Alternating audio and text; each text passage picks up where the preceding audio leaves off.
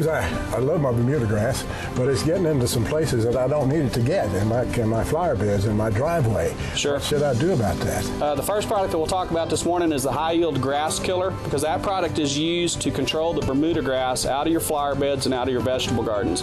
In other words, you can spray it right over the top of your plants, and it won't hurt your plants, but it will control the Bermuda grass. That's pretty amazing. Yeah, very, very much so. And what else do we have? A lot of people have problems with their fescue or bluegrass yards with Bermuda coming into those areas, and the product called High Yield Turflawn Ester will help control it out of your fescue and out of your bluegrass. Does a very, very good job. It won't hurt the fescue or the bluegrass, but it will control the Bermuda. Okay.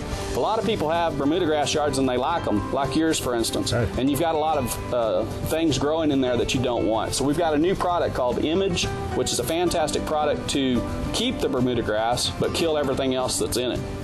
How do you get all this done? What do you put with it? We really recommend a pump-up sprayer. We just feel like it's the best way to control it is to use a pump-up sprayer. Or a lot of people, if you don't have a big area, will just get a little hand sprayer and mix it up and just keep it on hand so they can spray around their flowers and stuff as that Bermuda starts to come out. Always add some spreader sticker to whatever type of sprayer that you use. That just helps stick it to that Bermuda grass better and help kill it better.